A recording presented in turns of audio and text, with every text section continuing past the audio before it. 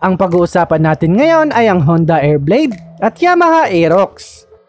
Pag-uusapan natin ang similarities and differences nila at kung bakit ito ang dapat mong maging first bike. Una sa pag-uusapan natin ay ang price nilang dalawa. At pagdating sa presyo, itong dalawa ang ilan sa pinakasulit ngayon sa market. Ang Airblade ay nagkakahalaga ng 109,000 pesos at ang Aerox naman ay about 112,900 pesos. Take note na ang price na nabanggit ko ay depende pa rin sa dealer na pupuntahan nyo. Pagdating naman sa quality, alam naman natin kung anong klaseng kalidad ang kayang ibigay sa atin ng Yamaha at Honda, diba? Kaya kung tibay lang ang pag-uusapan, alin man dito sa dalawang ito, hindi ka mapapahiya.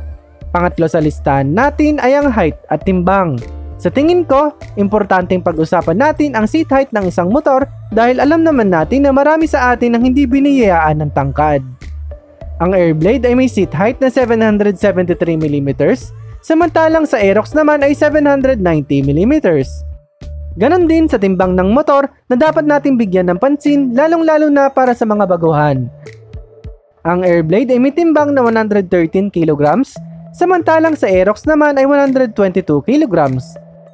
Kung usapang fuel tank capacity naman, ang Airblade ay may 4.4 liters tank capacity, sa Aerox naman ay 5.5 liters. Sa braking system naman, parehas silang merong single disc brake sa unahan at drum brake naman sa likod. Punta naman tayo sa makina ng dalawang ito.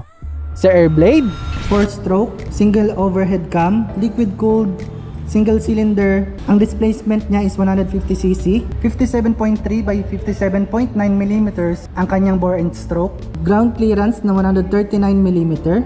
Ang wheelbase niya is 1,286mm. Sa Aerox naman, fuel injected, 155cc, liquid cooled, single overhead cam, single cylinder.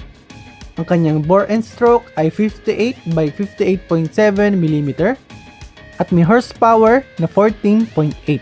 Equipped with VVA or variable valve actuation and of course the Blue Core technology. At pagdating naman sa design, hinuli ko talaga ang bagay na ito dahil iba-iba naman tayo ng taste.